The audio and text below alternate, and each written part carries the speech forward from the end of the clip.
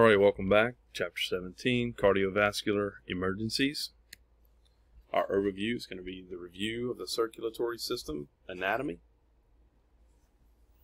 physiology, and pathophysiology, cardiac compromise and acute coronary syndrome, nitroglycerin, age-related variations, pediatrics and geriatrics, and assessment and care. Assessment and care, general guidelines, and summary. Okay, your case study. EMTs Ella Bray and Lisa Mullins are caring for Bart Frey, a 62-year-old man with a history of angina. Mr. Frey experienced an onset of heavy pressure in the center of his chest, radiating to his left shoulder and accompanied by profuse sweating.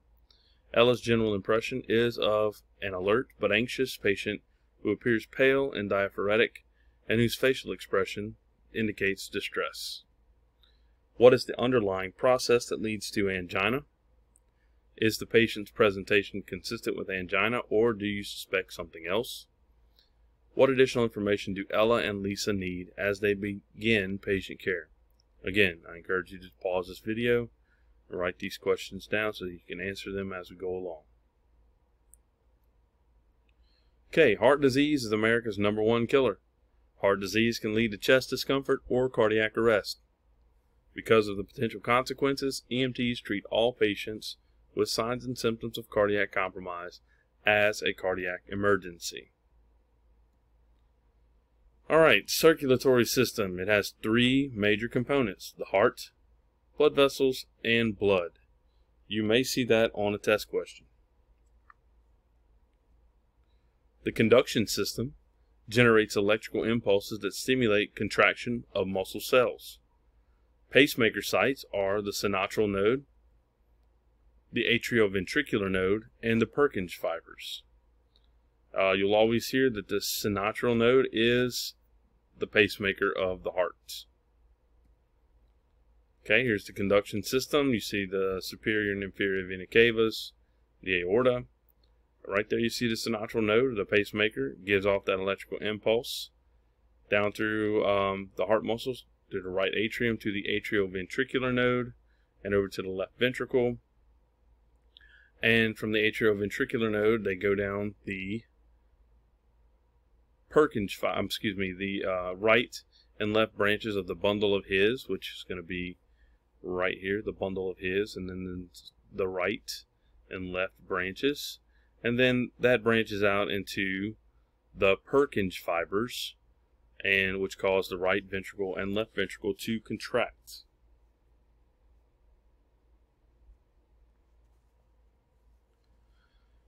So look at this picture, know the system, and know what makes it work,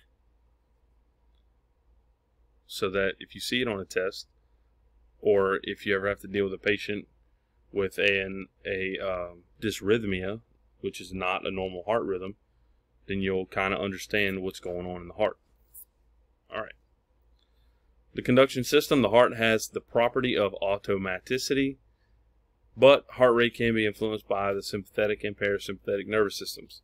Automaticity means you do not have to tell your heart to beat. It's going to beat. Okay, the heart pumps blood through the body. The left ventricle must overcome the pressure in the aorta to eject blood. Excessive pressure in the aorta over time can lead to heart failure with pulmonary edema.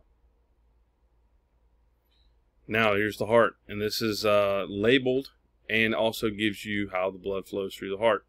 Again, I cannot stress enough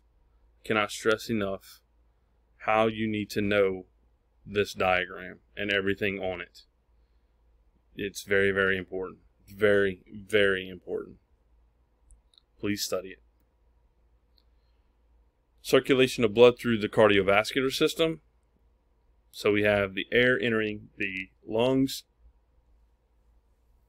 going down to the alveoli where gas exchanges in the lung capillaries here and here. And so what happens is the blood comes, the deoxygenated blood and waste comes back to the heart in the right atrium, then the right ventricle, and then it is pumped to the lungs through the pulmonary arteries, and then it picks up oxygen. Now it becomes oxygenated blood at the lung capillaries, and it's pumped back to the left ventricle through the pulmonary veins. Okay, there's a left and right pulmonary artery, and there's a left and right pulmonary vein. So from the left atrium, it goes through the bicuspid valve to the left ventricle, where it is pumped into the aorta, this big, huge artery right here. And from the aorta, there's branches that go into the coronary arteries to give the heart its oxygenated blood. Then also up here you see where there's some branches where it goes to our carotid arteries and our brachial arteries.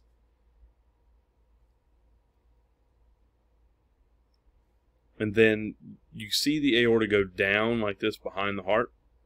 So it goes back down in front of the spinal column, and pumps blood to the lower extremities and throughout the rest of the body. So it's a very complex system, but you need to know how it works. The main thing is you got to understand that blood needs oxygen to deliver to the cells, and it has to pick it up somewhere, and that will be in the alveoli in the lungs. Okay, vessels. Vessels consist of arteries, the bigger blood vessels. Arterioles are a little bit smaller. Then there's the capillaries. Capillaries contain arterial oxygenated and deoxygenated capillaries, because that's where gas exchange happens. Then you have venules, which are a little bit smaller than veins, and then veins, which carry blood back to the heart from the body. And here we go, some major arteries. Please look at this. Please look at this diagram and know where your major arteries are. You need to know the carotid arteries. You need to know the brachial arteries, the aorta, the femoral arteries, the radial artery, and the ulnar artery, and then the popliteal artery. So, the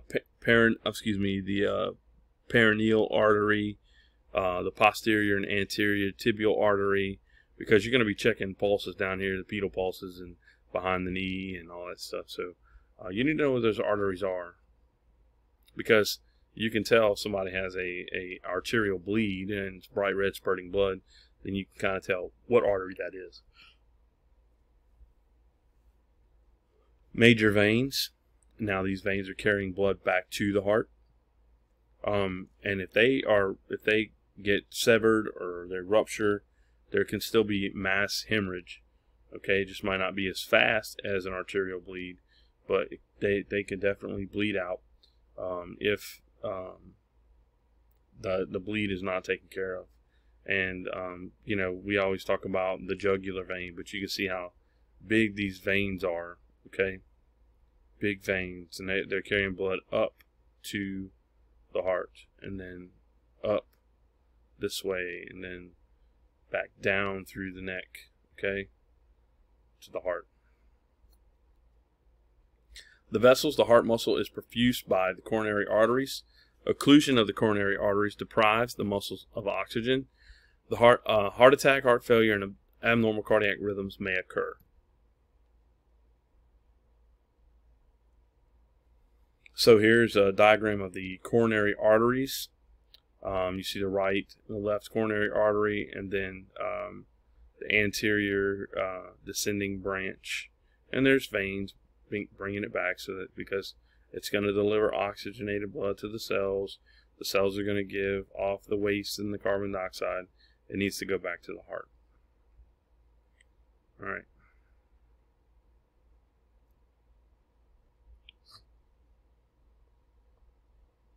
The blood, it consists of red blood cells, white blood cells, platelets, and serum. Platelets play a role in cardiac emergencies through their role in blood clotting. You need platelets for your blood to clot. Platelets, thrombin, and fibrin are components of clots. A thrombus may form at the site of a plaque in a coronary artery. So plaque buildup, which is just cholesterol, fatty poos, that sort of thing. Plaque buildup in the coronary arteries. The thrombin and fibrin and platelets will collect and attach to that plaque in that coronary artery and cause a thrombus. So a thrombus is a blockage. You need to know that because you will see it on a test. It'll also, if you ever hear about a patient getting thrombolytics, thrombolytic drugs, those are clot buster drugs, thrombolytics. Okay, the process of artery occlusion, that word in parentheses is atherosclerosis. Atherosclerosis, say it 5 times real fast. Okay, so if we look at the figure, we see A, the endothelium, or the inner wall of the artery, is damaged as a result of smoking, diabetes, high blood pressure, high blood cholesterol, or other causes. We see that in figure B, fatty streaks begin to form in the damaged vessel walls. C, fibrous plaque forms, causing future vessel damage and progressive resistance to blood flow. And in D, the plaque deposits begin to ulcerate and rupture, and platelets aggregate and adhere to the surface of the ruptured plaque, forming clots. They may nearly or totally block the artery. And that is where we're going to get our chest pain and our cardiac arrests. Cardiac contraction, electrical impulses is generated in the SA node, the sinatral node, and travel first to the atria, causing atrial contraction, then to the ventricles, causing ventricular contraction or systole. The electrocardiogram, or ECG, is a graphic representation of the heart's electrical activity. Electrical activity includes depolarization and repolarization.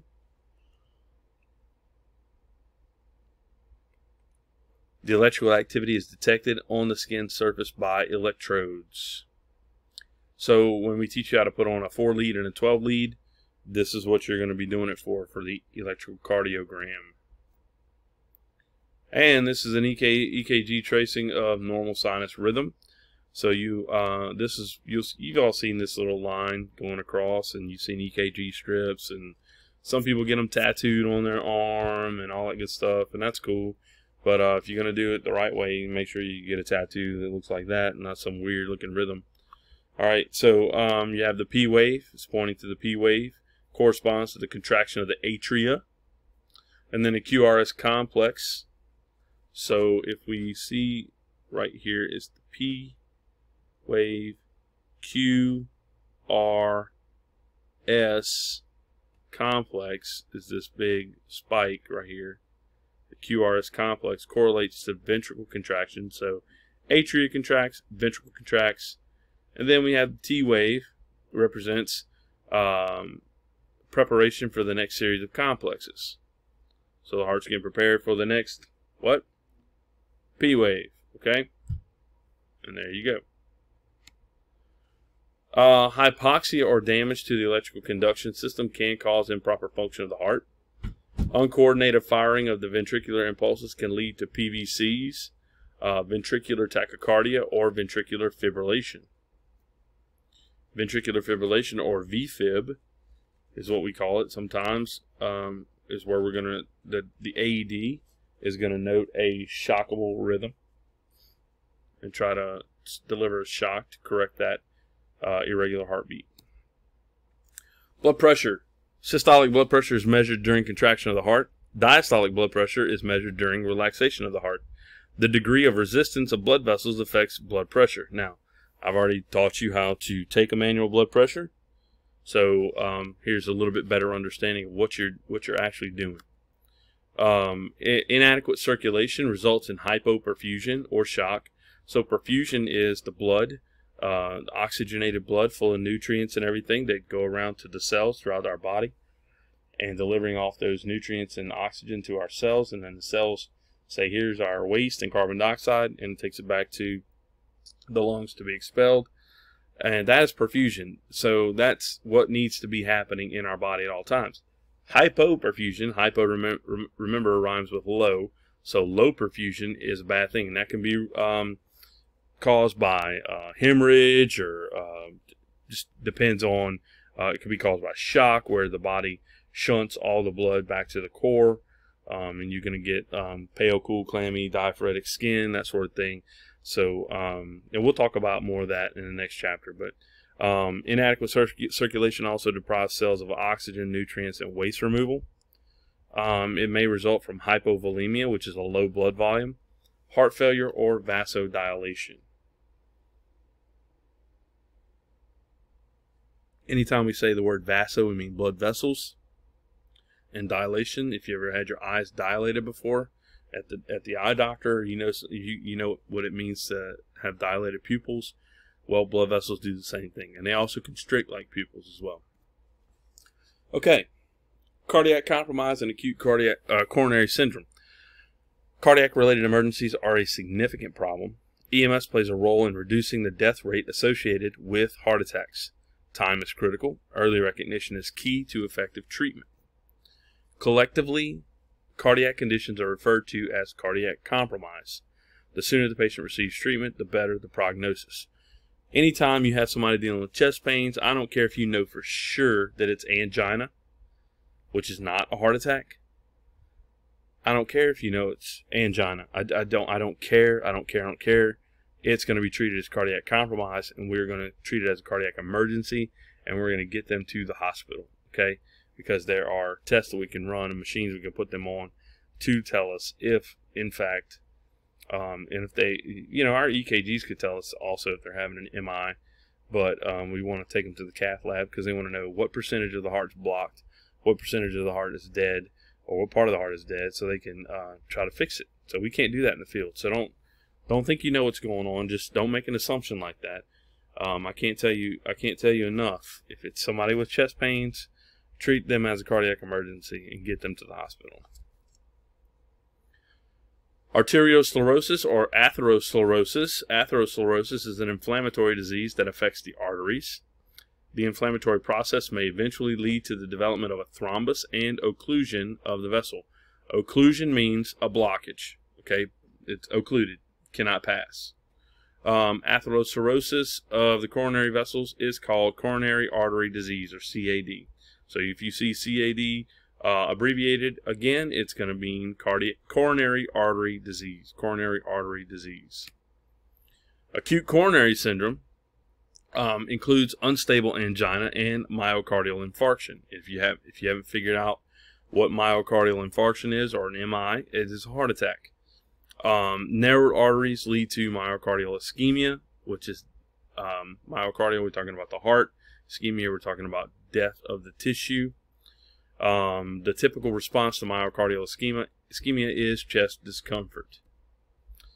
All right, angina pectoris results from reduced oxygen delivered to the myocardium, the heart, results in chest discomfort, usually occurs during physical or emotional stress, generally relieved with rest and nitroglycerin.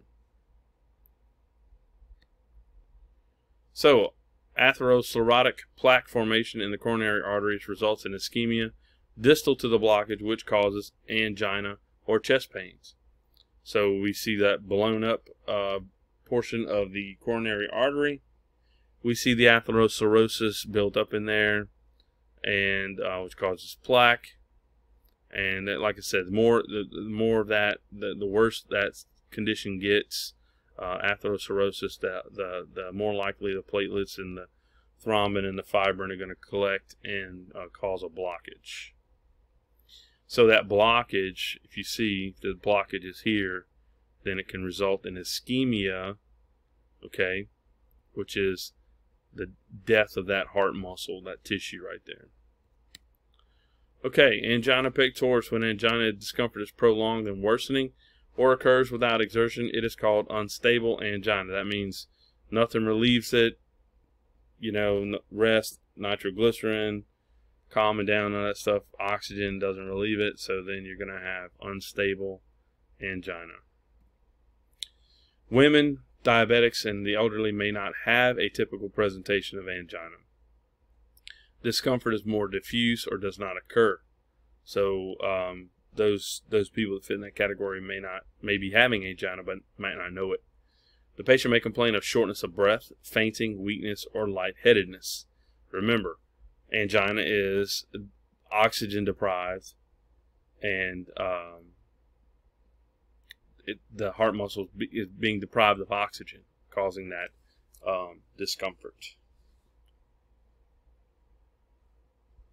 All right.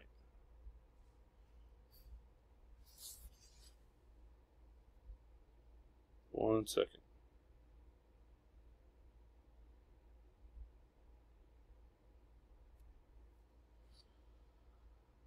Okay. Emergency medical care for angina. Manage airway and breathing. Supplemental oxygen at 2 to 4 liters per minute if the SpO2 is less than 94%. Assist the patient with nitroglycerin if their systolic blood pressure is greater than 90 millimeters of mercury. So right here, I'm going to pause you. The medicine has changed since this PowerPoint's been written. We're going to assist a patient with nitroglycerin if their systolic blood pressure is greater than 100 millimeters of mercury. And I'm just going to be honest with you. Nitroglycerin drops the blood pressure. So if they're at like 100, 110, I'm going to be leery about giving them more than one dose because we don't want to drop the blood pressure too low. If protocols allow, administer 160 to 325 milligrams of aspirin. That's also changed. It's going to be 162 to 324 milligrams of aspirin.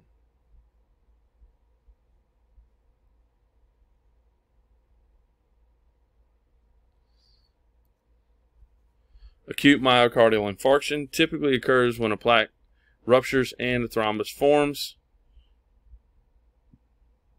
Within 20 to 30 minutes of inadequate perfusion, heart muscles begin to die. Ischemia may lead to dysrhythmias, which is an abnormal heart rhythm, and sudden cardiac death.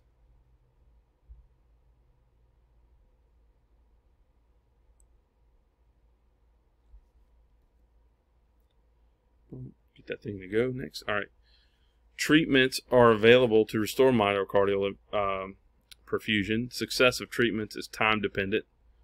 Diabetics, the elderly, and women may complain only of shortness of breath, nausea, lightheadedness, or weakness.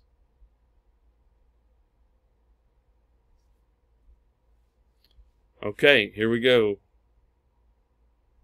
Both myocardial infarction and less serious angina can present symptoms of severe chest pain. Treat all cases of chest pain as cardiac emergencies. So if we look to the left, we see angina pectoris. Location of discomfort, substernal or across the chest. Myocardial infarction is the same. You can look at this and compare angina pectoris to a heart attack, and you can look. Some of it's the same, some of it's different, but it gives you the location, radiation, like where does it go? The neck, jaws, arms, back, shoulders. So, you know, some people say, well, I'm having chest pains and it's going through my neck or my jaw or my shoulder. Well, I'm having a heart attack. Well, possibly, but you could possibly just be having angina pectoris as well. So that's why we say we don't know. So that's why we have to take precaution and treat it as a cardiac emergency and get them to the hospital.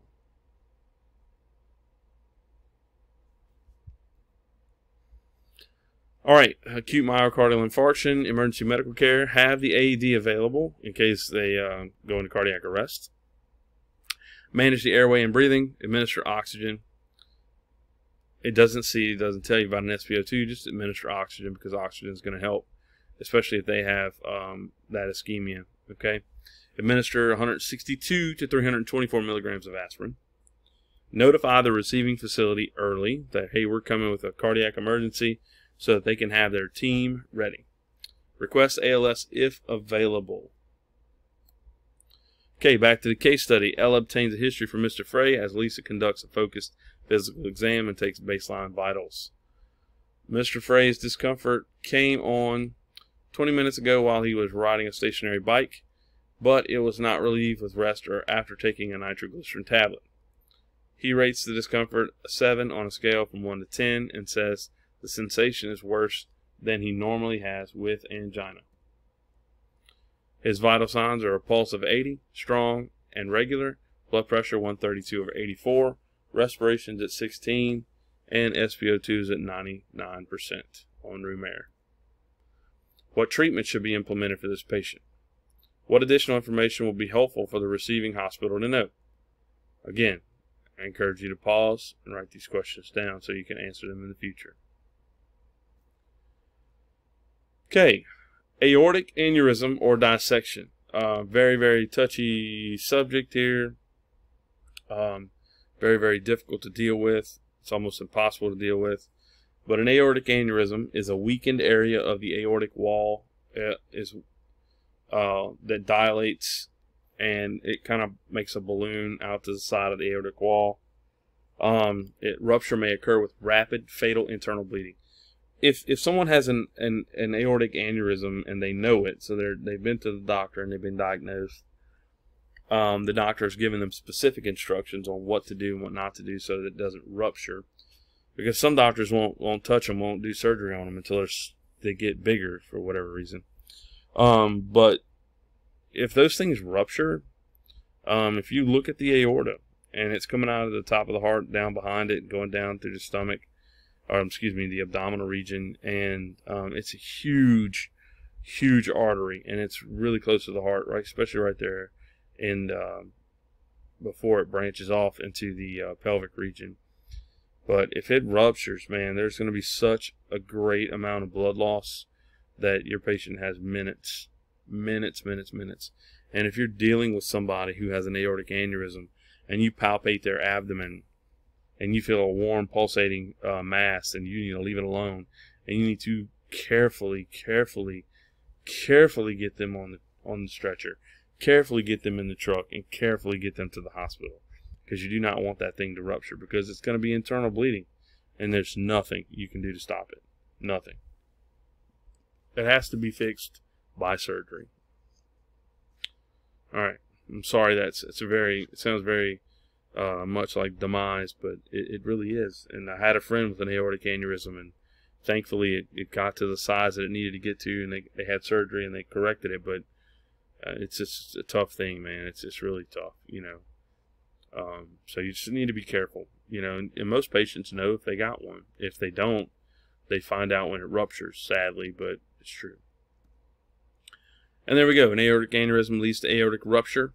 Lots of blood flow, man. Lots of blood flow. We can see the aneurysm here, okay? And when that thing balloons out, it gets weaker, okay? So it's already pushed past all these layers, and it's weakened that wall, okay? So just any kind of bump, straining, anything like that, blood pressure goes up, and just heart rate goes up. Just very, very detrimental. Very, very detrimental. Aortic dissection, the blood enters a tear in the inner lining of the aorta and separates the layers of the aortic wall. It often occurs in the thoracic region, so pain is severe, sharp, tearing in nature, often experienced in the back, flank, or arm. And that's what it looks like. So there's the aorta, and we see the different layers, and then there's a tear right here. And now the blood's still flowing, but it's also going into this tear. So what do you think is going to happen after a while? This is going to balloon out and become an aneurysm. Okay, so, and this is going to cause pain. It's going to cause a tearing pain. So if they tell you they got a tearing pain across their chest, it is possible they have aortic dissection. Not that you're going to diagnose it, but in your mind, you're going to be thinking that, okay? Emergency medical care, conditions require immediate surgery. Do not administer aspirin because we don't want to make the blood thinner. Well, not thinner, but we don't want to make it slick. We want it to be able to clot. We want the blood to be able to clot. So if we give it aspirin, it's going to reduce the clotting factor, okay? The factor, not factory. Okay. In females, acute coronary syndrome often occurs at an older age than in males, with twice the likelihood of death. Classical findings are dull substernal chest pain or discomfort, respiratory distress, and nausea, vomiting, and diaphoresis.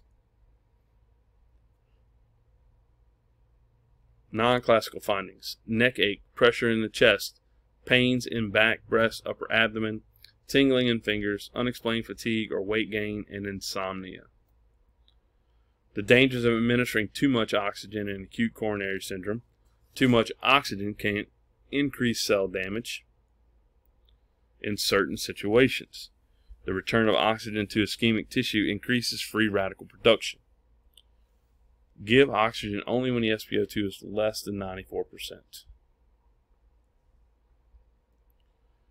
Heart failure occurs when the ventricle can't adequately eject blood. May be caused by a heart attack, heart valve problems, hypertension, pulmonary embolism, cardiac rhythm disturbances, and some drugs.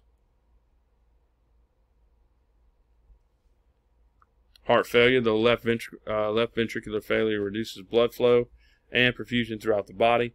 Blood backs up behind the left atrium, increasing pressure in the pulmonary veins. Pulmonary capillaries leak fluid, resulting in pulmonary edema and impaired gas exchange. Okay, so on the left we see, this is left ventricular hypertrophy, or trophy, however some people pronounce it. Normal cardiac output, normal blood pressure we see here. And then we look over to the right side and we see decreased cardiac output with decreased blood pressure, because that left ventricle is experiencing ventricular hypertrophy, okay? And we see it right here. So there's this reduced space. See the difference? Okay. Right ventricular failure may be caused by failure of the left ventricle or COPD, chronic obstructive pulmonary disease. Signs include peripheral edema, meaning like swelling in the ankles, jugular vein distension. You'll see that jugular vein blown out, like really big in the neck, enlarged liver. Cardiogenic shock can occur with left or right ventricular failure. Findings in right and left heart failure. So we look at the systolic blood pressure. On pure right heart failure, this is low to normal. Pure left heart failure, normal to high.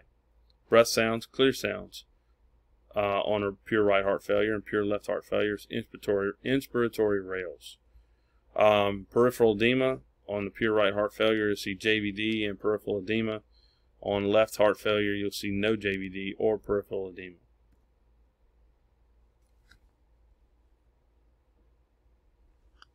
Signs and symptoms of congestive heart failure. So we look at this chart here. I don't know why they got this lady sitting here. I guess this is their cartoon version of CHF. Mild to severe confusion, cyanosis, tachypnea, may cough up pink sputum, low to normal or high blood pressure, rapid heart rate, a desire to sit upright, anxiety, distended neck veins late in CHF, crackles, shortness of breath, which is dyspnea, pale, cool, clammy skin, abdominal distension, swollen abdomen, pedal and lower extremity edema. So foot and lower extremity. And there you go. There's some classic signs of congestive heart failure. Swelling in those legs. And there is jugular vein distension. It's a late sign of CHF, but see that jugular vein all blown out right there? That's not normal. Emergency medical care for heart failure. Treat as for an acute myocardial infarction, or AMI. Positive pressure ventilation may be required. Supplemental oxygen according to 2010 AHA guidelines. Consider the need for CPAP to get, especially if it's got any fluid in the lungs. We need CPAP to push that fluid out. Hypertension associated with emergency conditions. Systolic blood pressure is greater than 160 millimeters of mercury, and or diastolic blood pressure of greater than 94. That's a pretty high blood pressure. It's really high. In assessment, consider the patient's usual blood pressure. So ask them what's normal for them. You know, if they say, well, I'll take medication and it's normally like 130 over 84. Okay, so that's normal. That's definitely not normal compared to what's normal for them. Cardiac arrest. The heart is pumping inadequately or not at all, and no pulse can be felt. May be caused by acute coronary syndrome or other causes. Nitroglycerin. You're going to love to hate this drug. It is a potent vasodilator that increases coronary blood flow and reduces the workload of the heart. EMTs may assist a patient with nitroglycerin tablets or spray. It is gonna that tablet or spray is gonna have to be their prescription. Paramedics can give nitro without a prescription. EMTs cannot give nitro without a prescription. That tablet or spray needs to belong to the patient and issued by a doctor. I'm sorry to make you feel less of importance, but that is your scope of practice. Okay, systolic blood pressure must remain, and we're going to say greater than 100, or no more than 30 millimeters of mercury less than the baseline to administer nitroglycerin. We're looking for a systolic of 100 or better. Okay, you don't get that, you don't check vitals, it's going to be bad. Nitroglycerin must be given to patients who have taken a drug for, must not be given to patients who have taken a drug for erectile dysfunction within 24 hours and longer for some drugs. So yes, we must ask all of our patients before we give them nitroglycerin if they've been treated for erectile dysfunction. It's an embarrassing question, but you better do it, because if not, then it can cause, you'd have to know what ED drugs do so that you understand why you should not give nitroglycerin. Okay. Do not administer if the heart rate is less than 50, greater than 100, up to 3 doses total may be administered in 3 to 5 minute intervals if pain isn't relieved. 3 doses. 3 doses. I'm going to say it again, 3 doses.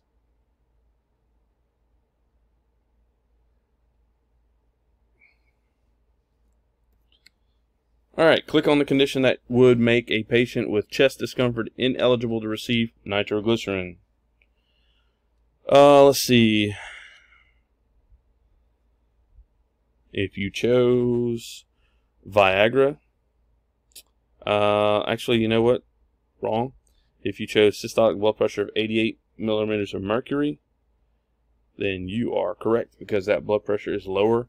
It says 90. Like I said, this PowerPoint is older than the medicine changed for nitroglycerin. So we're going with 100. So a systolic blood pressure of less than 100 is contraindication to receiving nitroglycerin. Okay. Assisting the patient with prescribed nitroglycerin. Have the patient sit or lie down. Assess the blood pressure. Systolic blood pressure must be greater than 100 millimeters of mercury. Obtain an order from medical direction to administer nitroglycerin. I know in Southeast Louisiana, your local protocols, or they'll have a standing order to where you can give nitro without calling medical direction. Check the medication to ensure that it is prescribed to the patient. It is proper medication and is not expired. Please do not give expired medication to a patient, even if it's theirs. Please, please, please, please, please. Okay. Place the nitroglycerin. Blah, blah. I'm going to get it out. Promise. Place the nitro tablet under the patient's tongue. And when we say we're going to give a patient the medication under the tongue, we mean sublingually. Sublingually. To administer nitroglycerin spray, depress the container and deliver 1 spray under the tongue, or sublingually. Reassess blood pressure with 2 minutes of administering the nitroglycerin, because you want to see if that vasodilator is working. Okay. Pediatric considerations for heart problems. Problems are usually due to congenital heart conditions, not acute coronary syndromes. It means the child was born with a heart condition. Cardiac arrest is usually due to airway compromise or respiratory failure. Geriatric considerations. Geriatric patients represent the highest number of patients you treat who experience some form of acute coronary syndrome.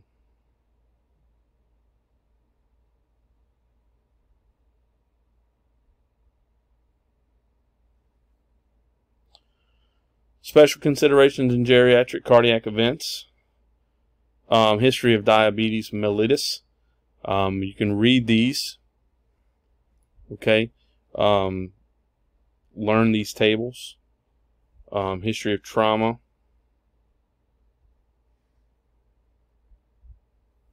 History of asthma. History of COPD.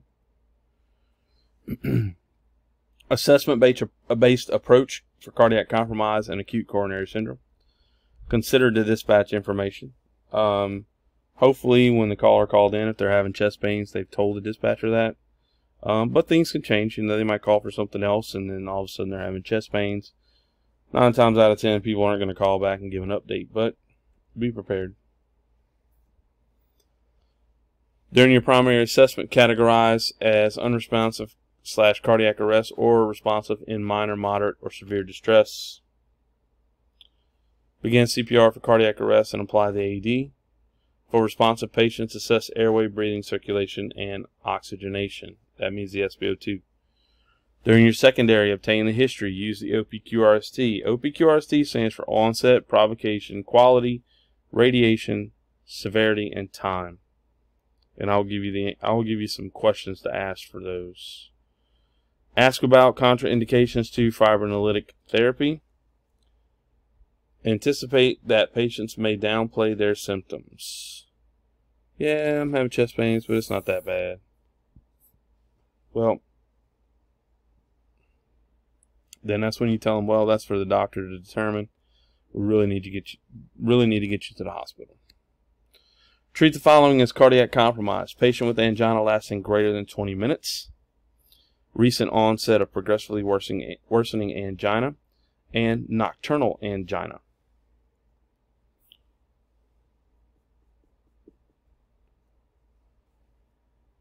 Angina unrelieved by rest or 3 nitroglycerin tablets over 10 minutes. Chest discomfort lasting longer than 5 to 10 minutes after rest. Cardiac compromise and ACS, acute coronary syndrome. Consider atypical presentations. Not all symptoms have to be present for ACS to be present. Physical exam and baseline vitals. Look at the pupils, oral cavity, and their neck. Locations and radiations of chest discomfort associated with cardiac emergencies. Early signs of acute coronary syndrome or heart attack. We see the pain locations just under the sternum, mid-chest, or the entire upper chest. Mid-chest, neck, and jaw. Mid-chest and the shoulder and inside the arms more frequently than in the left arm. Upper abdomen often mistaken for indigestion. Larger area of the chest, pulse, neck, jaw, and inside the arms. Jaw from ear to ear in both sides of upper neck and in lower center neck. Shoulder, usually left, and inside arm to the waist, plus opposite arm inside to the elbow. Between the shoulder blades, so in the back. Physical exam and baseline vital signs. Examine the chest, please. Listen to the chest, listen to the heart, listen to the lungs. Lower and upper extremities, posterior body, and vital signs. We need to look around when you examine our patient. Please examine them. Signs and symptoms of cardiac compromise and ACS are chest discomfort or pain, which may radiate, and then epigastric pain, stomach. Sudden onset of sweating, cool, pale skin, difficulty breathing, lightheadedness, or dizziness. Signs and symptoms are anxiety or irritability, feeling of impending doom, abnormal pulse, nausea, or vomiting. Emergency medical care. We're going to provide reassurance and place the patient in a position of comfort. Apply oxygen according to the 2010 American Heart Association guidelines.